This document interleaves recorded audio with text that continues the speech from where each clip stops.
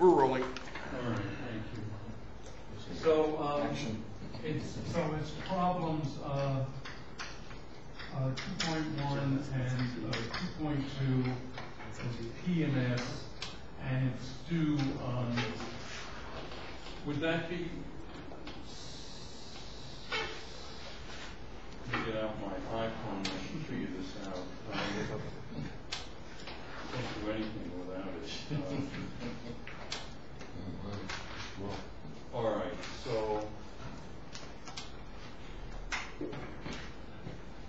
we're talking September 8th. Okay. And so last time we had basically been talking about fields in, we were working in the Schrodinger representation, and in particular we had phi of x. Better off without my glasses, actually. Phi of x, pi of y, for example. The commutator was 0. We worked that out. We also, these are, of course, since they're in the Schrodinger picture, they're equal time. And so these are different space points. And in particular, we also show that phi of x, phi of y was 0, and pi of x, we didn't show this, but you can show it, pi of y is 0, and these are all at x0 equals y0, and for that matter, we're just thinking of them as time 0. This first one a delta function, or are we saying that x is No, x and y. You're saying those are definitely different points? Yeah, all right. You're let's see. What? Thank you. Duh. I just wasn't even reading my notes. I was thinking of these as space-like, then it's 0, but more generally, I delta cubed of x minus y. Okay. I have to get another one. Oh, Jesus, sorry. And I have to send the entire office. So correcting my mistakes is more important than asking questions, but asking questions is important. All right. So we're still in the Schrodinger picture. Let's do a little exercise here that might be a little boring, but let's just do it anyway. A half integral d cubed x pi squared plus grad phi squared plus m squared pi squared. So this is the Hamiltonian, where all those fields are evaluated at space point x. Everything's in the Schrodinger picture, so time is 0. And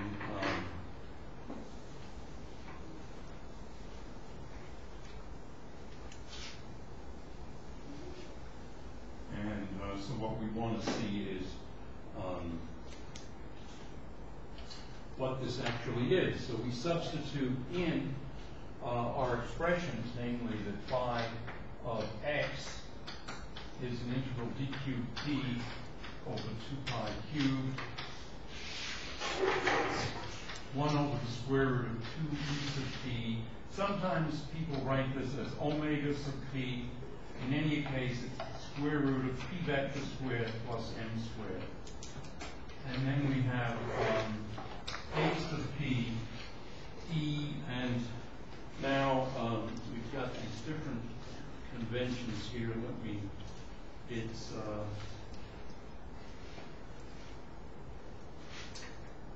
e to the plus I, yes.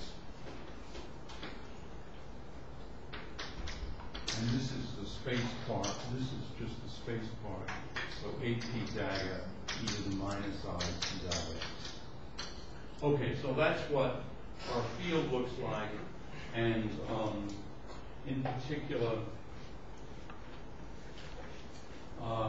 we can actually take advantage, since we're at t equals 0, and this is just spatial p, we can notice that over here, d cubed p and EP are really just functions of p squared, and so we can reflect p or rotate it by pi, and that gives us an expression for phi of p equal to d cubed p over 2 pi cubed 1 over the square root of 2 EP, and now we have a sub p plus a dagger sub minus p e to the I p dot x.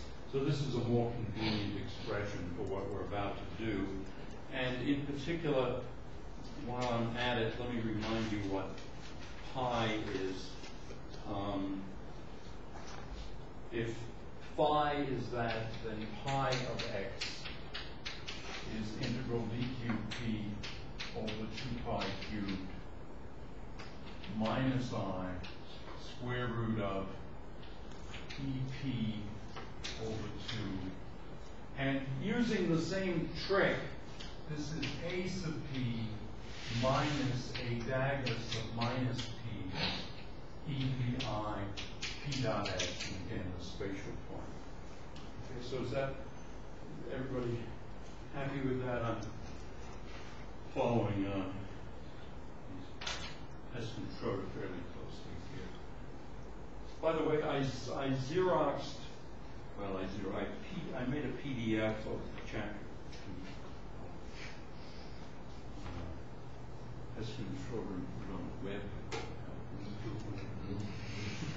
But I thought some of you may not have gotten a copy from either a used bookstore or Amazon, or a new copy from Amazon, and so I thought I'd make that available. All right, now let's do this. Let's see what h actually is here. So now it's 1/2 integral d cubed x. And so now, using these formulas for the field and its conjugate momentum in the Schrodinger picture, what we've got is d cubed p prime, 2 pi to the 6th, and then we have EVI p dot x plus I p prime dot x, and these are 3 vectors dot x's. So x is the same in all 3 places, but the field's expanded in terms of p and p prime, because we've got a function that's something that's quadratic in the field. And so now what this is the pi part is going to give us minus I squared, so that's a minus sign, and then it will give us a square root of omega p prime, and then there'll be an overall 2, and then we're going to have a sub p minus a dagger of minus p, a sub p prime minus a dagger of minus p prime. So that's the top part there. Then grad phi, well, you take grad, here's phi, you grad phi that, you get down an IP, and so grad phi squared then has an IP dot IP, and so that's a minus p squared, or minus p dot p prime. So we have minus p dot p prime, and then plus an m squared from the m squared phi squared. And then the rest of this is 2, I don't know why I'm switching back and forth between omega p and omega p prime. Anyway, omega p and e sub p are the same. And this is then a sub p, and now we have a plus a sub minus p dagger. You see, this was from the pi term. This is from pi squared, and this is from grad phi. Pi has a minus sign here because it's effectively a time derivative of the field. And so now we have a sub p prime plus a dagus of minus p prime. Okay, well that's the whole thing. And now what you can see here is that, let's see, I worked this out about a week ago, and we do the integral over x first. The integral over x gives us a delta together with a 2 pi cube. So this gives us a half from here and a half from there is a quarter. Then we have integral d cubed p prime. We only have 2 pi cubed left. And now this gives us delta cube of p plus p prime, the 3 vectors, and everything else is just between these two brackets or two parentheses is the same. And now we do the integral over p prime, and that just tells us that p prime is minus p. And so what we have then is a quarter integral d cubed p over 2 pi cubed. And now since p prime is minus p and omega minus p is the same as omega of p, this is just omega of p squared, so that pops out of the square root. And what we have then is minus omega p, a sub p minus a dagus of minus p times a sub minus p minus a dagoness of p, because p prime is minus p. And since p prime is minus p, this is a plus p squared. So that's plus p vector squared plus m squared, and then this is over omega p. And now we have a sub p plus a dagus of minus p times a sub minus p plus a dagger sub p. All right. On the other hand, this is omega p squared, and so this is minus omega p, this is plus omega p. And now then we have a lot of cancellations, but just to make it easier, I'm going to repeat. I'm going to rewrite what we've got, and then we'll see how things happen. Can somebody rotate this? Oh, you did. Sorry. All right. So this h then is a quarter d cubed p over 2 pi cubed omega p. And now just multiplying it out, we have a sub p, a sub minus p, plus a dagus of minus p, a dagus of p, plus a dagus of minus p, a sub minus p, plus a sub p, a dagus of p. It's kind of boring. A sub p, a sub minus p with a minus sign, minus a dagus of minus p, a dagus of p, plus a dagus of minus p, a sub minus p, plus a sub p, a dagger sub p. All right, so this is what we've got. Now we see we've got some cancellations. This cancels that. This one cancels this one. And now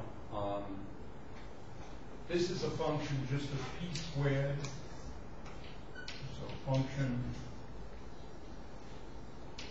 of p squared, and so we can reflect something that is minus p into pp, and then we add it to this, we add this one to that, and so what we get then is a factor of 2, so then we get 1/2 d cubed p 2 pi cubed omega p sub p is dagger sub p.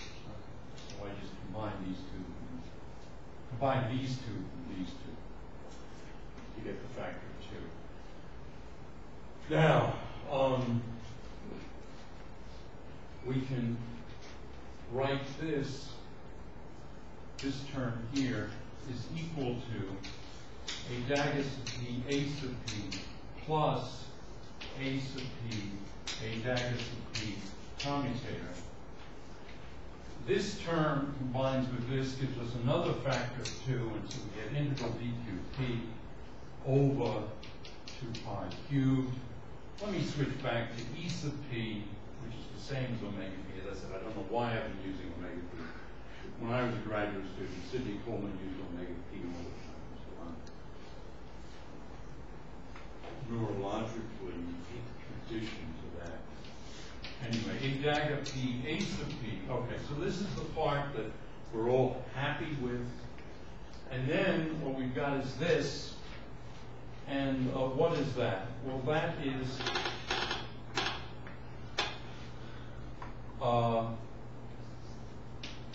plus 1/2 2 pi cubed delta cubed of 0. So this is infinity because it's a delta function, and then also infinity because you're integrating over all space, all energies. This part of the delta function one can sort of finesse, because if we did quantization in a box, this would be a Kronecker delta, and so this would just give a factor of the volume of the box.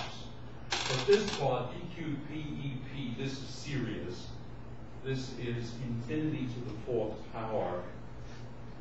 This is bad news, and it's a reason why I think physicists should be very embarrassed for the last 70 years or so.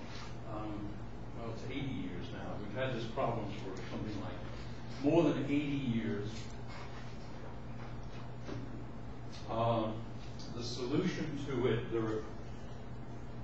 people thought maybe supersymmetry would be a solution, because in supersymmetric theories,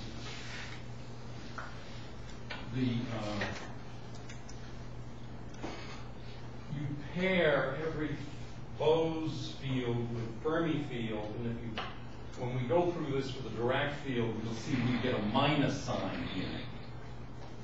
And so with supersymmetry, you can cancel this term. That may be somehow related to the answer. The fundamental problem, though, is probably that it's just crazy to talk about point particles at all. We're effectively talking about point particles when we do quantum field theory. And particles can't be points. And so one has to do a theory of extended objects. And string theory is one attempt to do that. In fact, in string theory, these infinities do go away, and so that's obviously a good thing. Whether string theory is right or not, or even whether it's what it is still in a period of flux. Okay, in any event, so what one does is, for practical purposes, in most calculations, one can just, well, the practice, let me just say what the practice is in quantum field theory, you just ignore it. Heskin and Schroeder make the statement that's a little crazy. They say, well, it doesn't matter because it always cancels. Well, it doesn't always cancel in the Casimir effect. For example, if you have big conducting plates, then modes of the electromagnetic field between the two plates have to essentially have E parallel, parallel meaning that way. E parallel has to be 0 here and 0 on the other plate. So there are an infinite number of modes here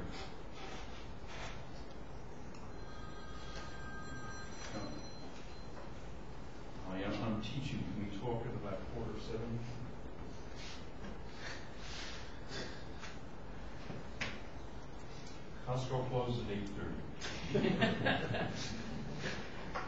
She has an iPhone. All right, anyway. I'm her app. All right, anyway, human app. Okay, so back to the Casimir effect. Conducting plates, and so you expect then that the electromagnetic field inside has to have nodes here, but outside the field can, well, outside they have to have nodes here, but they can do anything as they go out. And so what you have then is you have less of an energy density inside than you do outside, and that forces the plate together. This has been observed, and it appears, as I haven't examined these things in detail, but the rumor is that the calculations are consistent with the theory. Notice, however, that you have a natural cutoff here. The natural cutoff is that the conductivity in this conductor is really good as long as the frequency isn't too high. When you're talking about photons that are a gazillion GeV, well, they don't even see that metal plate, they just go right through. So you have a natural cutoff in the gazillion GeV, and the ultraviolet end of this integral, the energy density cancels on both sides.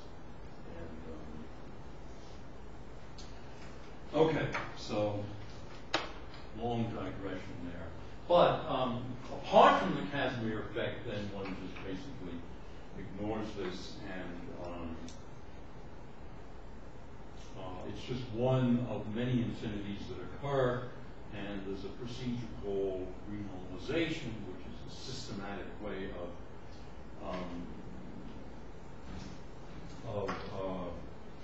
segregating the infinities that are due to the fact that the particle is being treated as a point away from the other long distance effects, and that works. And the reason it works is that if, in other words, imagine that the particles really are extended objects, but very small, but the scale at which the scale of the extension is much smaller than any energies that we can access in accelerators, say the LHC, and then what you can say is that that these infinities, well, first of all, the finite extension cures the infinity, but on the other hand, it doesn't get away with anything you do in the calculation, so you should be able to renormalize it away, which is what's done.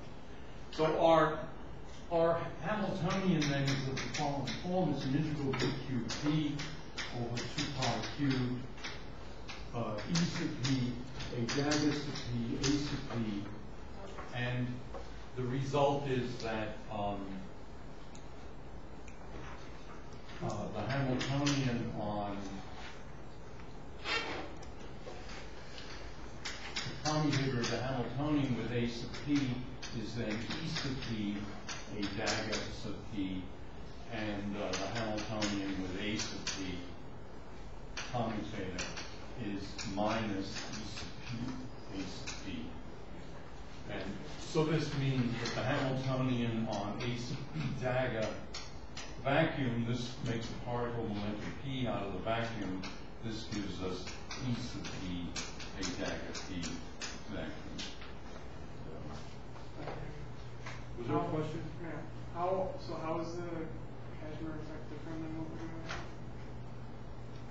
Oh, well, if we had been quantizing the electromagnetic field, and then we had gotten this expression here, and then had applied it to the two conducting plates, we would have seen that the energy density, that this term was different in here from the way it is out there, and we would have had that high energy cutoff, and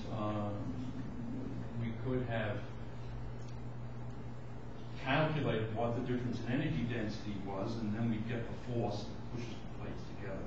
But that's a sort of sophisticated calculation. We're not going to be doing that now. Yeah, hold on. I have to give a candy.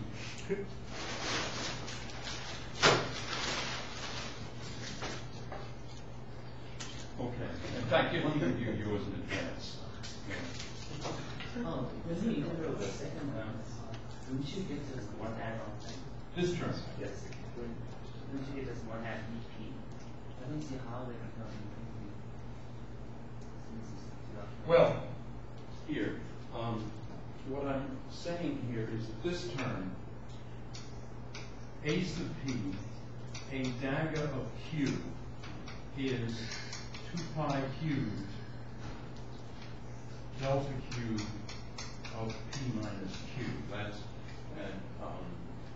That's what we're using. Let me just, yes, that's the Heston-Schroeder normalization. So using that gives 2 pi cubed delta of 0, and then there was a 1/2 over here, and then there was this is that. So I think this is right. So when you iterate, don't you get finite? Is one half E sub p. No, when you this is delta this delta of 0 is just basically infinity, or equivalently, if you do box quantization, it's the volume of the box. You still have to integrate over p. This was delta of p minus p. So you integrate over p, and this is, this is the integral 0 to infinity 4 pi p squared dp square root of p squared plus n squared. That's what this thing is. That's why I say it's infinity form. All right, am I answering your question, or did I miss it? I guess I'm.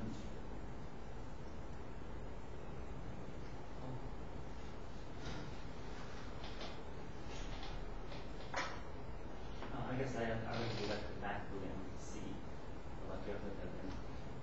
Okay. Or we can talk after class. All right, well, this is the Hamiltonian. Now, we had an expression that we got basically from Noether's theorem for the momentum operator, and it was minus integral d cubed x pi grad phi. And if we plug in our expression here for phi and here for pi, what we get here is integral d cubed p over 2 pi cubed p a dagger p a p. So this is a nice expression, and it gives us the momentum operator. Now, there are two, in quantum field theory books, there are basically two conventions for the inner product of one particle states. One is delta Q of p minus p prime. This is often used. Another one is p prime p is 2 e sub p, 2 pi cubed delta Q of p minus p prime. And Heston-Schroeder used this one. I should say there are other conventions. There's a convention where you put 2 pi cubed here, and there's a convention where you have this without the 2 pi cubed. So there are 4 conventions just to really screw things up. But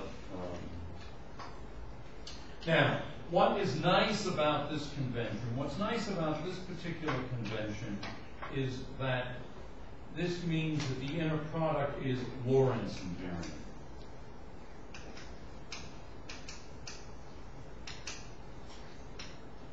And so that's, of course, something that's nice. All right, now, all right, let me me say a couple of things about the Lorentz group. What is the Lorentz group? Well, the Lorentz group is such that if you say x prime is Lx, I'm using L as a 4x4 matrix, and x is a 4 vector, and y prime is Ly, then there's this Minkowski inner product, which is sometimes written as just x prime y, which could be written as x prime transpose eta y prime. Here eta is 1, minus 1, minus 1, minus 1 with zeros everywhere else. This is the Peskin-Schroeder metric. Finley uses minus that, as does Weinberg, as I think Schrednicki.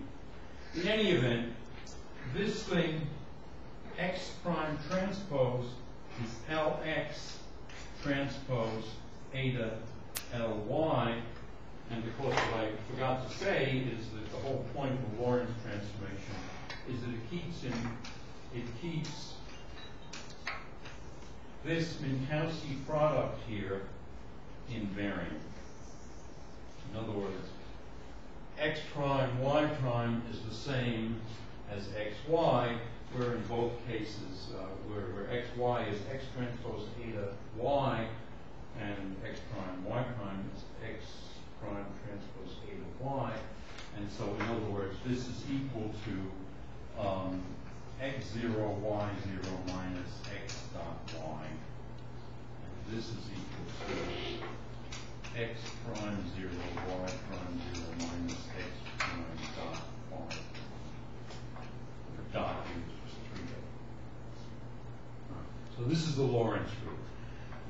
Now, since x and y are arbitrary, what that tells us is, and since we can rewrite this as x transpose L transpose eta L y, we have that equal to that. Since x and y are arbitrary, that gives us the relation L transpose eta L equals eta. So this is the definition of a Lorentz transformation. This is what a 4x4 matrix has to be a Lorentz transformation. And well, you know, the determinant of the transpose of the matrix is the same thing as the determinant of the matrix. The determinant of the product of matrices is the same thing as the product of the determinants of the matrix. So all this tells us is determinant of L squared equals 1. And so that means that L has an inverse, and but from the point of view of, from what I'm trying to get at right now, it's that we can call this group SO31, where S means the determinant of L is 1. Now this just says determinant of L is plus or minus 1, but that divides the Lorentz group into 2 subgroups. The proper subgroup, which has determinant of L equal to 1, and I guess the improper subgroup, which has determinant of L equal to minus 1. And actually, this proper subgroup can be further divided into the orthochronous Lorentz transformations, which don't reflect, which preserve the sign of the time component of time-like vectors, and the non-orthochronous, which flip the sign of the time component of time-like vectors. So there are 4 different Lorentz groups, and basically you've got the PO subgroup, which is proper and orthochronous, that is to say, determinant L equals 1 and doesn't screw around with time. And then you go from that to the rest of the Lorentz group by using P and T and PT, where P reflects space and is parity, T reflects time. time reversal, dt we transpose.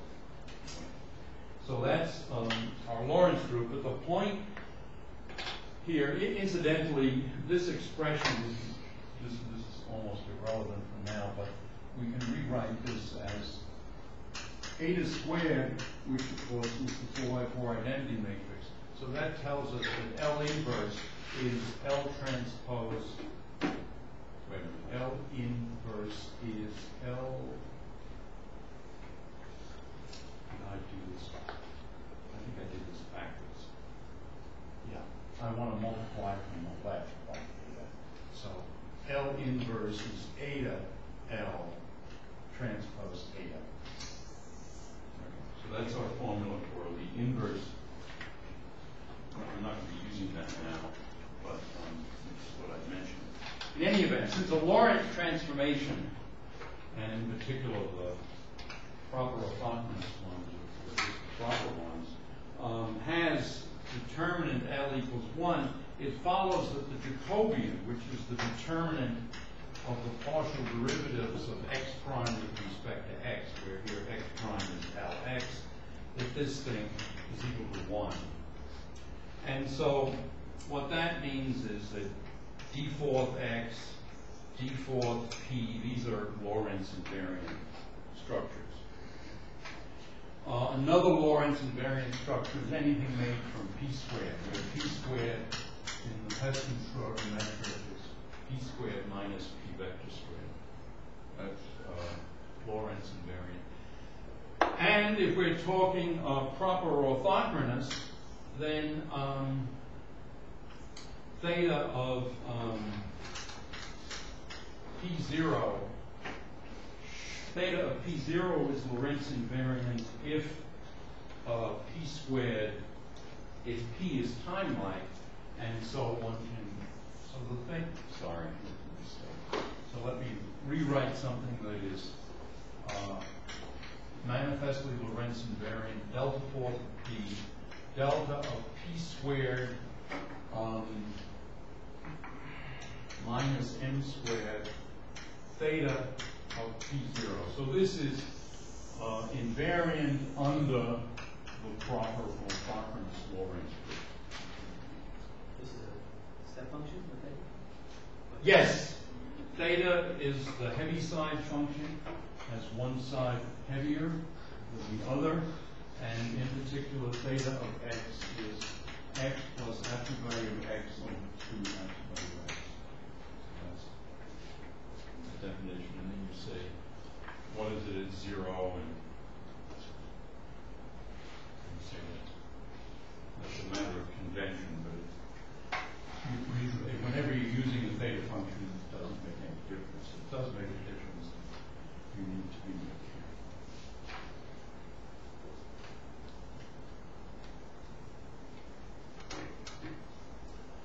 All right. Any? You need a chalk. Really? Yeah. You sure? Sure.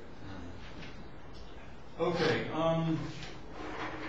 So that's Lorentz invariant, and let me just remind you something about delta functions. By the way, delta functions are our friends. They're the best thing for a physics graduate to do is delta functions. We should be very grateful to their back.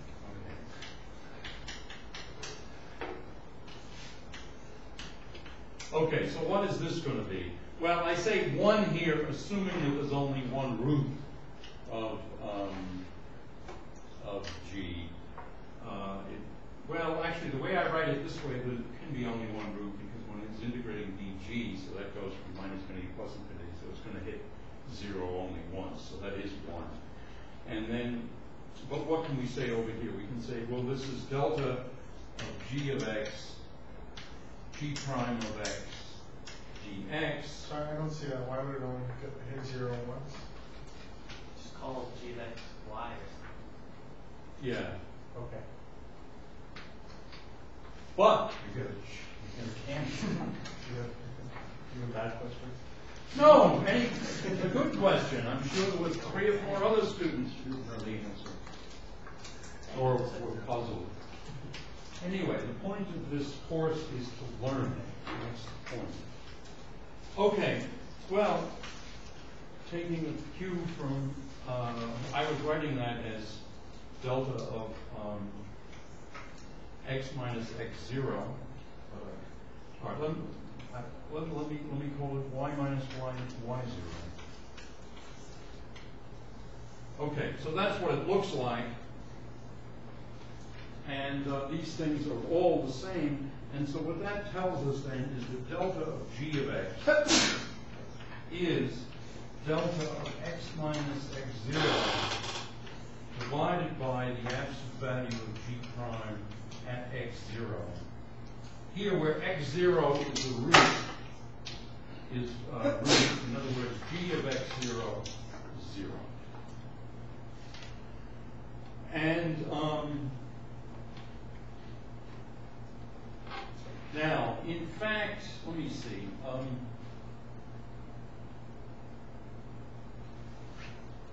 If we're integrating over g, then we've just got a 1 here. But if we're integrating over x, then this, in other words, once we transform to this integration, then there could be a variety of places where this is 0. And when we look at it over here, we see these things are all positive quantities. That's why there's an absolute value here. And now we put a sum over the roots of d0. Anyway, in practical cases, in almost every physics problem, there is either only one root or there are 2 roots that are obvious on opposite sides of some integration. Anyway, this thing is Lorentz invariant, and in particular then, if we do the dp0 integration, we have dqp dp0, and then this is delta of p0 squared minus p squared minus m squared theta of p0. And now, because of the theta, we only pick up one of the zeros of this, and because the derivative, this is g of x, in other words, g of p here is p0 squared minus ep squared. The g prime is 2p0, and so this is equal to dqp. When we do this integration, dqp dp0 over 2p0 delta of p0 minus ep theta of p0. Ep is positive, so we can ignore this.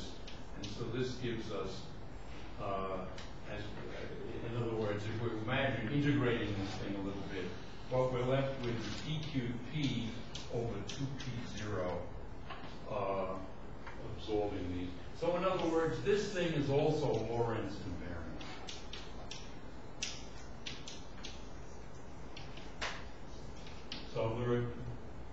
So this is what's called manifestly Lorentz invariant. This, in fact, is Lorentz invariant, and this is the Lorentz invariance of this is used all the time in the sort of physics calculations in which such things are relevant. By the way, the fact that this is Lorentz invariant means that if you have something like this, p0 delta cubed of p minus p prime, that's also Lorentz invariant. It's essentially the inverse of that.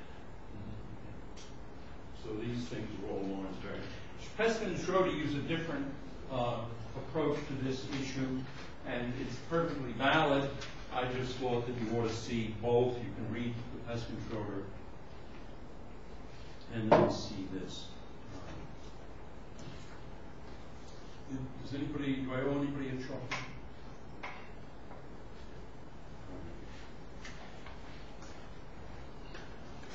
I suppose these will last me on Halloween.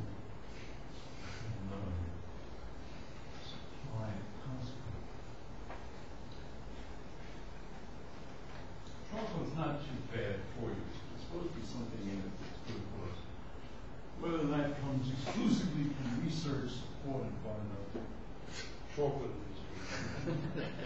Doesn't mean it's wrong. What? So it doesn't mean it's wrong. That's true. That's true.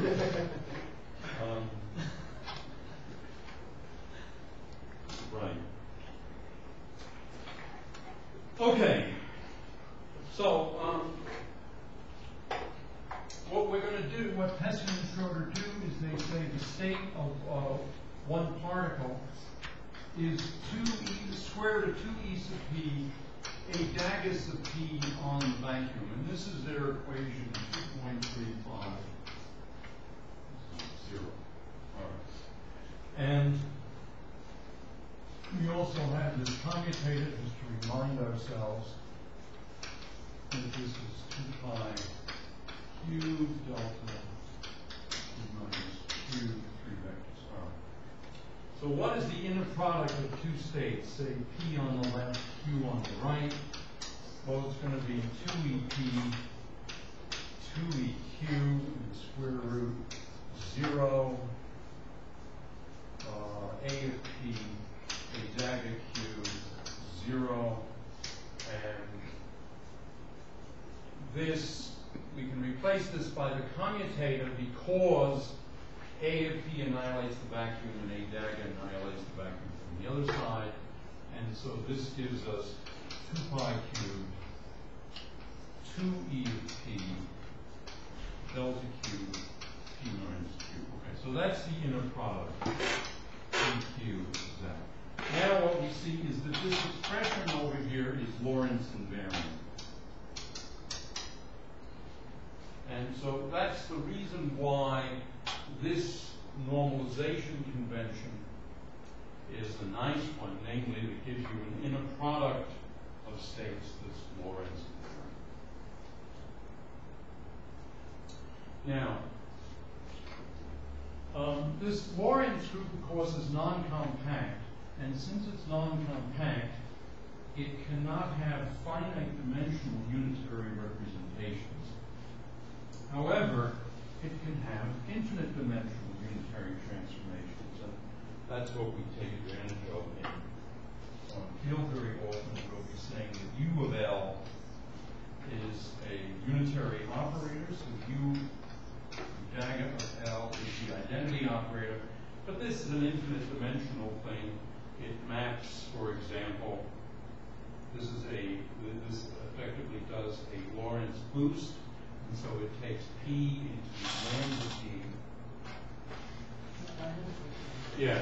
So this, the expression over here is Lorentz invariant because you started with the Lorentz invariant expression? Or Right. That's the only reason? Yes. So, But I mean, you could start, by looking at this and say, well, how does this transform? And you see it's so in general, what kind of calculations preserve Lorentz invariance? I mean, what can you do to break the Lorentz invariance that is in a sequence of calculations that you do? Oh gosh, I don't know quite how to answer that question. Things that are Lorentz invariant are the things that are, the Minkowski inner product of two 4 vectors is your archetypical Lorentz invariant thing. And that's one. The other is something that's d4th p because the determinant of Lorentz transformation as a form of 4x4 matrix is 1. For the proper subgroup. So those two things lead you to certain things that are Lorentz invariant, and everything else is, well, I should say everything else is not. Well, I mean, let's put it this way. You wind up with, the normal convention is you have these upper and lower indices, and if you have some structure in which the upper and lower, you sum over repeated upper and lower indices, for example, F mu nu, where this is Maxwell, E or B, then this is Lorentz invariant. And it's Lorentz invariant because this state transforms like 2 4 vectors, this like 2 4 vectors, and the fact that those two indices are up and cool down means you suck in a couple of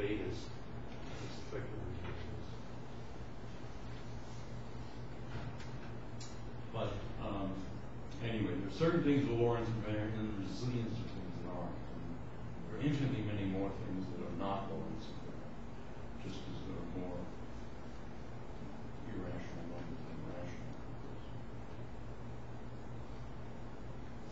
numbers. Okay, so meanwhile, you're entitled to chocolate.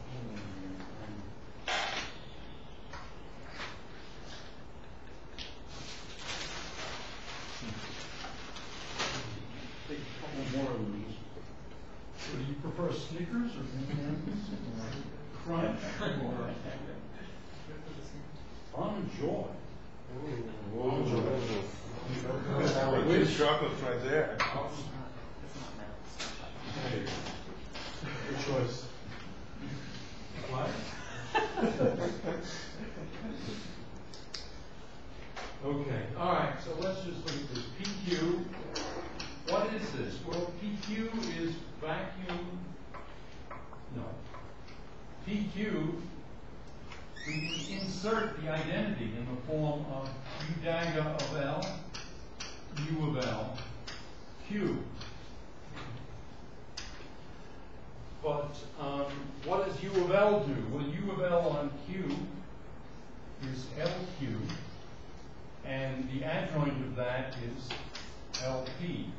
So you see, by having a normalization here that's Lorentz invariant, so the inner product is Lorentz invariant, that allows us to have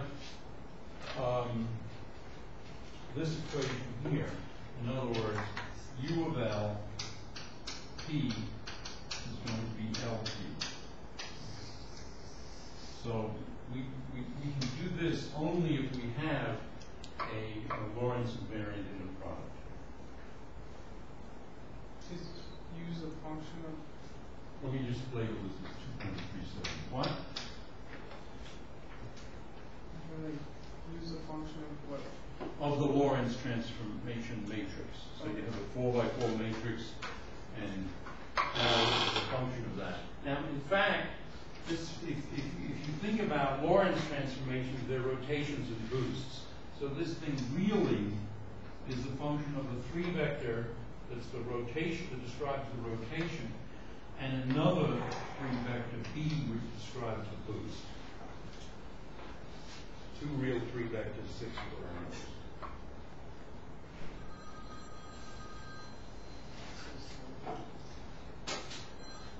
Yeah, I am teaching. Okay, 6:45. Bye.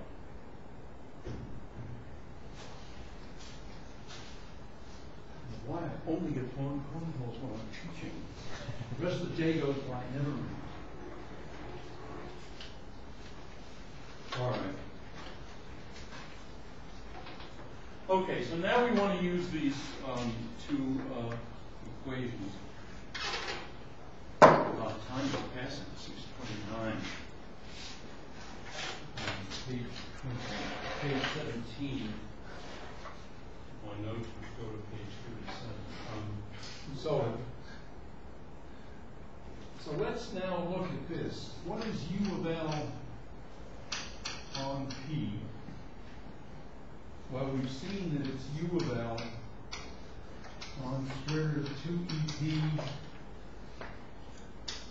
a dagger to P on vacuum, and this is then U of L square root of 2EP a dagger P U dagger L U of L vacuum. Give us some space.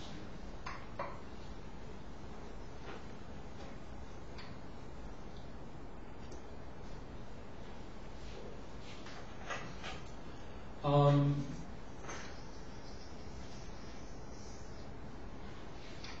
the other hand, this LP, which is this equation, and by, where is it? This equation, we see that this LP is square root of 2 e sub LP a dagger sub LP. By the way, I must say that somehow I've had a neural screw up here. In the notes, I used a capital Greek lambda here. So maybe we should, in my notes, capital Greek lambda is capital Roman L. There are two standard notations for a Lorentz matrix, capital lambda, capital L. I'm trying to stick with L because we're not Greek, most of us, but somehow this snuck in. Okay, now what we expect is that U of L on the vacuum is just the vacuum. That is to say, the vacuum is invariant under essentially everything. This line above is still operating on the vacuum, or is it? Jesus Christ, thank you. I got so obsessed with the lambda that, all right. Thank you. Okay, well, let's just look at this then. U of L, apart from we have U of L A dagger. So one more question, because on the line before we have the boost acting on the vacuum state, but because there's nothing there, we just assume that doesn't do anything. Right? We have a UL on 0. UL on 0 So is just the vacuum. Okay. And I could stick in U dagger U because it's the identity. Yeah. Okay. And so now, if we look at this thing, so I'm waving my hands a little bit here. This isn't quite a rigorous proof. But what we've got is U of L, looking at this equation, square root 2 ET, a dagger of P, U dagger or U inverse of L. I want to say that this is equal to square root 2E sub LP, a dagger of LP. This is the equation I wanted to get to, which we can rewrite as U of L, a dagger sub P. U inverse L equals, and it'll be the 2's cancel, square root ELP over EP, a dagger of LP. Okay, so this is the equation I want to get to, and this is 2.38 of Espen-Schroeder. So what you see is I'm filling in some steps. They sometimes leave out some steps.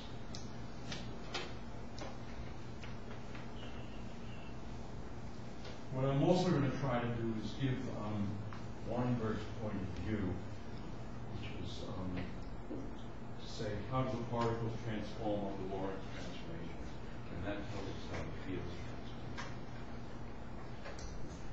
Okay, anyway, going back to Peskin and Schroeder, the one particle part of the identity operator is dqp with this normalization, 2 pi cubed, p 1 over 2 e sub p. P, now you see this is a very nicely Lorentz invariant structure, at least this part is, and the pp we've seen is, and so that on the state Q gives us an integral dqp over 2 pi cubed 2 ep